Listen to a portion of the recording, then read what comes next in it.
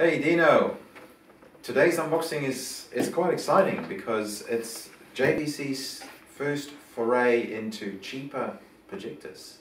We've known JVC for years now as suppliers of quite high-end projectors, but this one is their first DLP projector with a DLP chip from Texas Instruments. So, interesting. Yeah. What does it retail for? It retails for $5,499. And see, and that as well is quite. I mean, usually JVC starts at about $6,000–7,000 for a projector. Yeah. Ooh, that's quite heavy. But this $5,499 is a much lower price point than JVC usually has. JVC used to make their own, well they still make their own chipsets, LCD based, DILA. But this is their first projector with a DLP. How much lumens does it have? Lumens is 2000. Yeah. It's quite light and quite small, which is quite different from their other projectors because their other projectors are like 15 kg and quite big machines. This is 4K? Yes.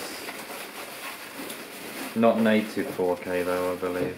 No, these DLP chips are all UHD 4K. Right, so typical for DLP projectors, manual up and down, manual left. That's quite good. Manual left and right.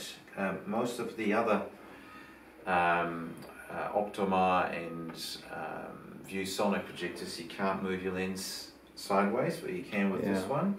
It has a motorized lens shift function as well, with plus or minus 60 degrees. 60% vertical and plus or minus 23% horizontal. Really? So you can fine tweak it from the remote control, I'd imagine. Yeah, so that's great. Motorized lens shift and zoom, that's quite unique. Probably that's probably why they're a bit more expensive than their brothers in the DLP camp. Yeah. $5,499. They're about $2,000, $1,500 more than the competition. But then JVC is quite well known for the quality of their black levels. I must say these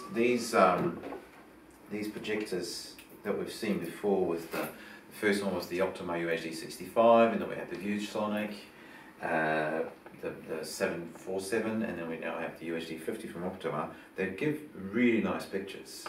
For years I didn't really like DLP projectors, but DLP projectors have come a long way, so I'm quite interested to see this one in action, because if it's anything to go by, the Optimas and the ViewSonics give a beautiful picture.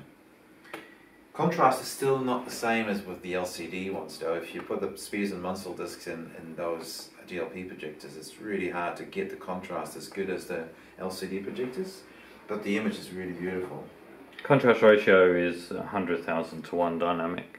Okay, alright, well that's good to know. So at the back we have typical 2 HDMI ports. One is HDCP 2.2 for 4K. Interesting, this is a USB mini input, and then the typical normal USB for firmware updates and the likes. 12-volt trigger. Wow, that's very good. You don't see those very often anymore. RS-232, typical for control, and then the computer input VGA. And the side is just a fan, a bit more fan, and then the typical controls on the top. So yeah, it's a very nice unit, quite light. 3 points for the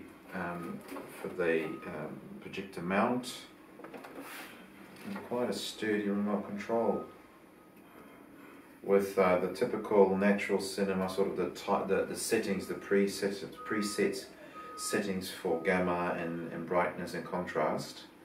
But a very nice remote control, actually quite quality remote control. Supports HDR out of the box, 4K.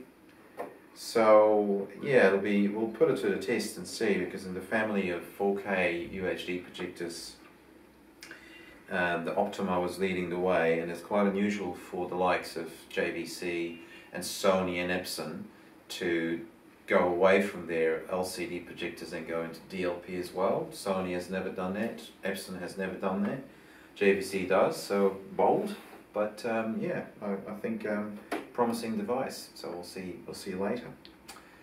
Don't forget to click the bell button, subscribe with notifications, and we'll see you for the next unboxing.